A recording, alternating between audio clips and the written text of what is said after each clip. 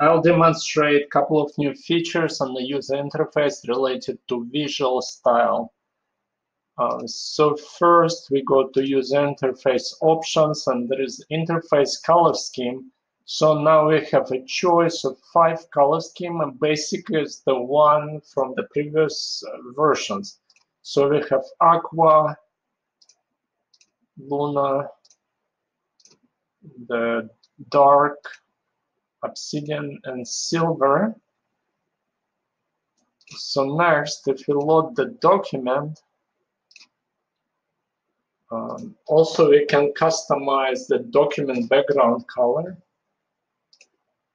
If we go to user interface options, document background, we can make it whichever color we need.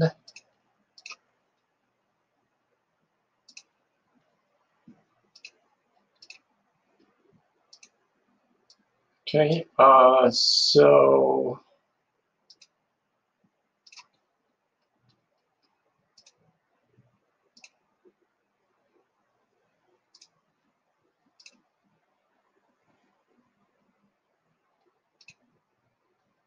now next time, if we exit, the application remembers the settings.